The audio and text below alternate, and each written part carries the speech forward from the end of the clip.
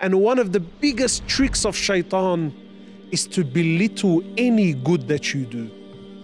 This is one of the traps and the tricks of Shaitan, is to belittle any good that you can do. The Prophet ﷺ, he says in the authentic hadith, never belittle any act of good. Don't belittle it. If there's any good that you can do, no matter what it is, do it. Allah Azza wa Jal, he says in the Quran, فَمَنْ يَعْمَلْ مِثْقَالَ ذَرَّةٍ خَيْرًا يَرَى. Imagine Allah Azza wa Jal says, anyone who does an atom's weight of good. What is an atom? How insignificant is an atom to any human being? Something you can't even see with your own eyes. But Allah Azza wa Jal says, anyone who does an atom's weight of good, he shall verily see it on the day of resurrection. So my brothers and sisters, there are numerous ways of doing good. Jump on them. Take every single opportunity that you can. The Prophet ﷺ, he says, even meeting your brother with a cheerful face, meeting someone with a smile on your face, that's a sadaqah, that's an act of charity. That's a means that Allah Azza wa Jal can reward you with good. Anything. Wallah, it doesn't have to be dramatic. You know, sometimes we think that, look, if I can't give $10,000 in charity, well, therefore I shouldn't give any charity whatsoever. Why? How do you know? How do you know? By Allah, that one good deed could be the difference between Jannah and Jahannam. That one good deed. The Prophet ﷺ, he says that Allah loves the small action that's consistent. Allah loves this more than the large action, but it was a one-off. No, that consistency, even if it's small, Allah Azza wa Jal, he loves it. Any act of good, do it. Don't waste time. Wallah, my brothers, this is Shaitan at his absolute best, when he makes you feel insignificant, that whatever good you were going to do, that really in the scheme of things, what's it going to really change?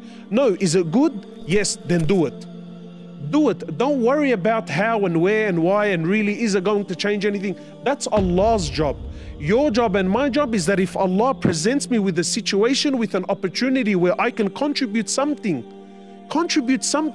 Imagine the Prophet ﷺ in the authentic hadith, he says there was a man running in Jannah. A man was running and he was enjoying his paradise.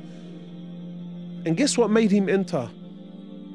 He saw that a branch from a tree was coming out and that it was in the way of the Muslims. It was in the way of the walkway. So the man decided, he said to himself, I can see that this branch has become an inconvenience. It's become a nuisance for the Muslims. So I shall remove it to make things easier for the Muslims. That was the very action that made this man run around in his Jannah and enjoy his Jannah. From what did he do? Wallah, in the scheme of things, he removed a branch. The Prophet ﷺ, he says, the good and the bad deeds of my ummah was presented to me. He said, and I found that removing a harmful object from the road was put in their good deeds. Something as little as this. Abu Hurairah radiallahu ta'ala anhu, in the authentic narration, he calls upon the Muslim women and he says, O Muslim women, don't belittle any act of good, even if it's giving your neighbor the hoof. Imagine the foot of an animal. What value does that have? But to give that as a gift to your neighbor is an act of good. And this is Islam, that a believer should be the one who does good wherever he is, no matter what the situation is, no matter what the vibe.